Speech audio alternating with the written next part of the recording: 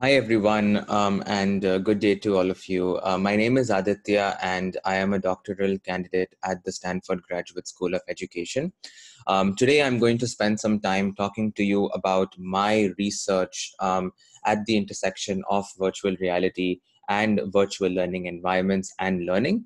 And the goal really for this presentation is for me to try and really give a super quick bird's eye view of what we know and what we do not know about VR and learning. The reality is that, and the goal of this study that we have just conducted, or this review that we have just conducted, is to really try to demystify the ambiguities that exist in the literature and in the findings on what virtual reality and what immersive virtual reality can offer for education. And I have spent the last few months working with both my advisors, Professor Roy P. In the Learning Sciences program and Professor Jeremy Bailenson in the Communication Department at Stanford, to really do a complete thorough analysis of all the papers that have really tried to explore the learning opportunities of VR and education, and try to really demystify what we know and what we do not know about VR and learning. So our objective is to really, what I just said, it is to organize VR media across discrete parameters like degrees of freedom and continuous parameters like immersion, realism, and interactivity. Once we organize VR media, because there is a whole spectrum of VR that exists and that has been utilized today and also in the past. We want to then try to demystify the ambiguity in findings on learning with VR in each of these categories and try to identify key areas for future research. The biggest goal for me with this review was to inform an agenda or a prioritization of how we should be thinking about content creation and how we should be thinking about really integrating virtual reality into everyday learning environments. So that's the goal. And in order to do that, there are, of course, many different ways in which we can locate this work in the larger narrative of virtual learning environments. The way we did it was we surveyed the literature in the learning sciences that integrated or engaged with a spectrum of VR environments. These could be desktop-based systems. These could be room-scale moves, which some of you may have heard of and used of. Mobile VR, these things that work with a smartphone and a Google Cardboard or a cardboard-like headset, as well as 360-degree content, which is very ubiquitous today with platforms like Google Maps and all these other tools. The way we mapped this was on one dimension. On the vertical axis, we have interactivity from low to high, which is just the degree of control that the user has. And then we have immersion on the horizontal axis, which is just how immersive this experience is. Is it something that happens in a head-mounted display or a headset, or is it something that is delivered on a two-dimensional surface or a screen? Based on this classification, we have desktop VR and caves, which are these room scale or computer-based simulations that have been around for a few decades now, that are very interactive but not necessarily immersive, because it's not something that is happening, that is blocking out all external stimuli through a head-mounted display. If you look to the right side on the top right, mobile VR and 360 falls in this category of being immersive because it's in a headset, but it's not really interactive. If you think about mobile VR, you're largely just looking around and most of the content is static and non-interactive. And the content that or the platforms that we believe are immersive and interactive are these head-mounted displays that are these new range of devices that either offer various multiple degrees of freedom of movement on the head, that may even come with hand controllers that allow you to do more degrees of freedom and movement with the hand, both left and right hand. These are typically head-mounted displays that are either consumer devices like the Oculus or the HTC Vive, but these are also have been around for a long time in research. Lots of custom devices that will offer translation and rotation at the head as well as at the hands through the use of controllers, sometimes even other parts of the body. This is just one of many classifications out there, and I'm going to now jump into each of these three categories one at a time to talk about what the research says about learning with platforms or environments of this kind.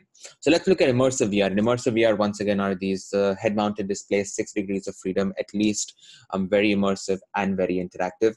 You would think that the research would be very clear on this, but it's really surprising because the thing is, most VR experiences in education that have been delivered on devices like the Oculus have either been accessed or these experiences are usually almost always off-the-shelf consumer products. Very little evidence for any significant pedagogy-backed curriculum design work or any research-driven content development process. These are many popular companies like Labster and a bunch of others have been studied, but most of these are off-the-shelf consumer products or platforms. The findings on immersive VR delivered through head-mounted displays shows conflicting results.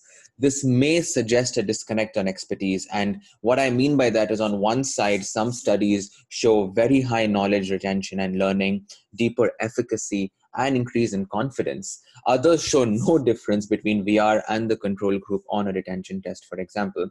There was one paper that showed that students who viewed a PowerPoint slideshow performed significantly better on the post-test than the VR group.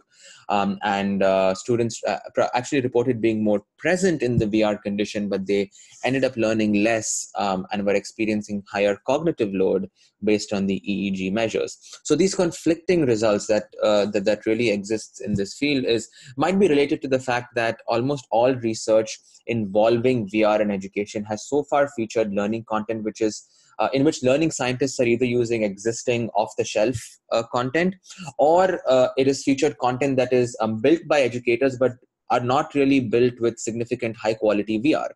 So there's a disconnect where you have these VR developers who are creating content with off-the-shelf devices with very, very little understanding of pedagogy, and then you have the educators who have not been engaging with high-end immersive 6 degrees of freedom, fully immersive VR. The other problem is learning itself has not been clarified. What you mean by retention or procedural knowledge retention. And this is kind of drawing from the Gilbert-Ryle framework of learning how versus learning that.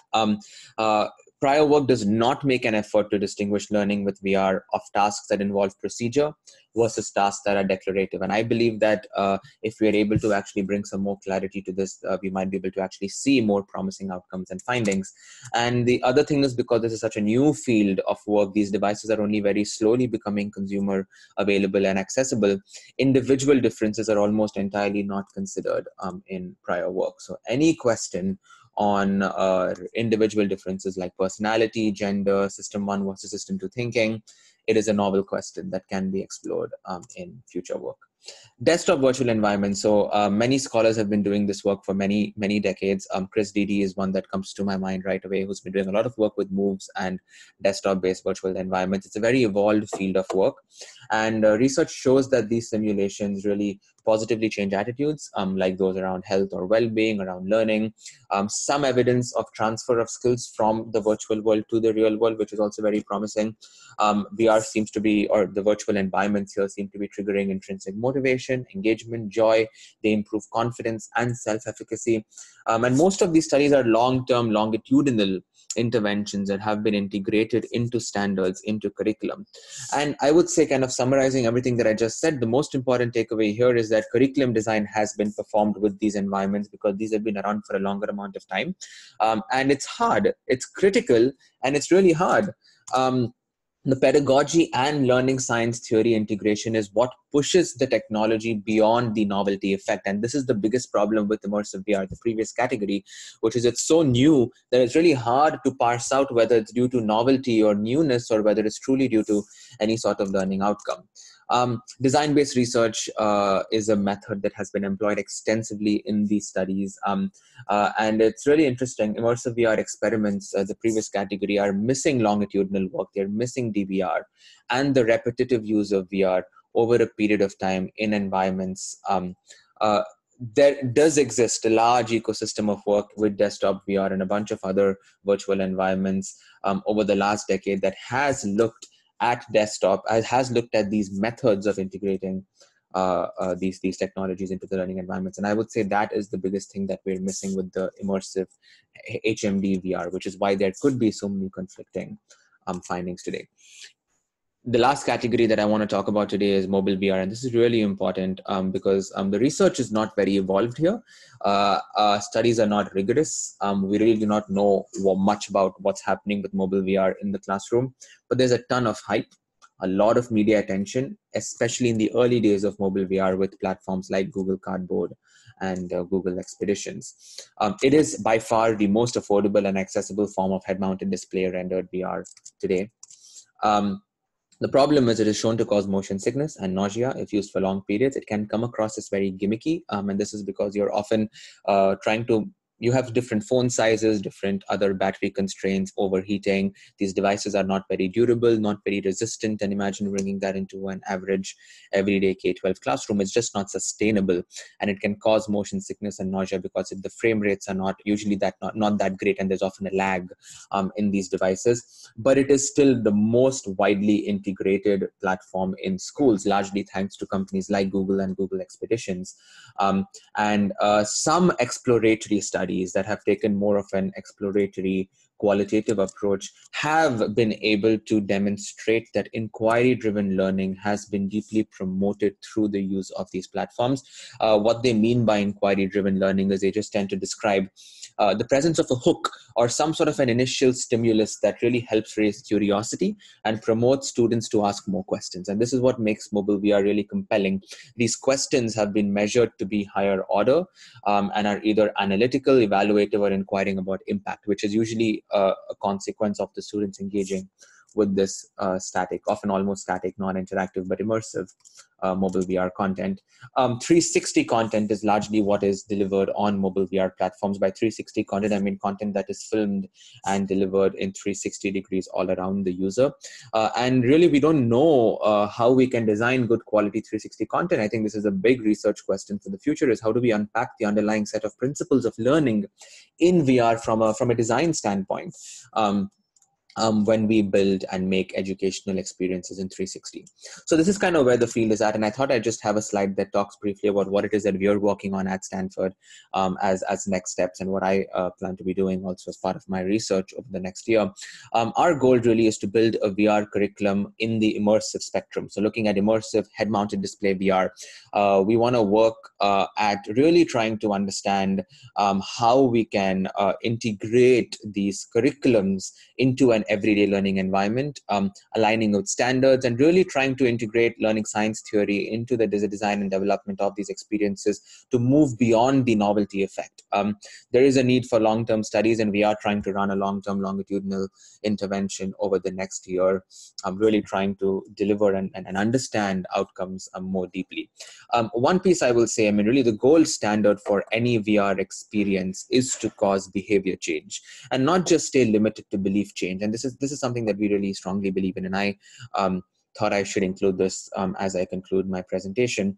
And what I mean by this is, by virtue of engaging in an immersive experience about a topic, the user needs to be driven to think differently and ultimately do something different in their actions in the real world. In other words, the user was given good insights, but also actionable insights. Not only did they feel more empathetic, and there's a lot of empathy studies with VR out there, but they also felt like they had causal efficacy to do something differently as a result of that empathy.